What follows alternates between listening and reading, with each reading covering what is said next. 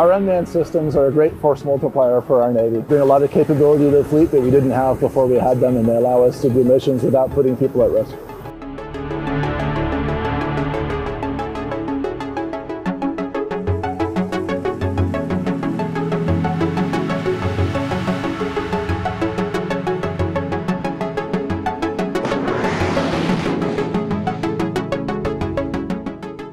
By collecting all the data from all of these different sensors, both air, surface, subsurface, and even space, bringing them together, and then really applying the power of the computer to break down that information, to look for those signals in the noise, that's where we're going to start seeing tremendous advantage.